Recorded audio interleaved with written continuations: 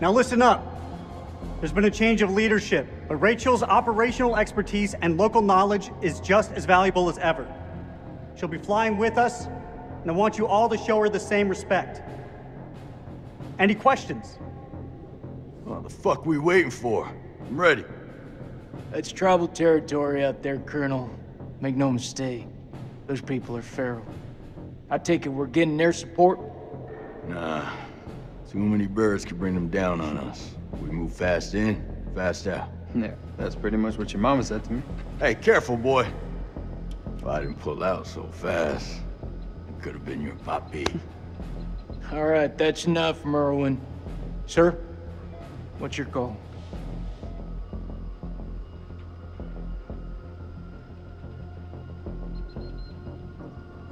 I'll put in a request for air support to be on standby.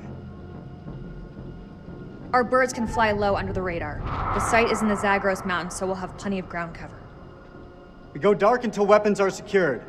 If we don't break radio silence within 24 hours, CENTCOM will mount a rescue operation.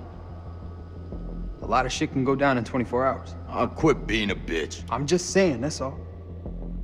This is why we went to war. This is what gets us out of bed every morning. Make no mistake, ladies and gentlemen, this is how we stop Saddam from using these weapons. Be ready in 1 hour. Dismissed.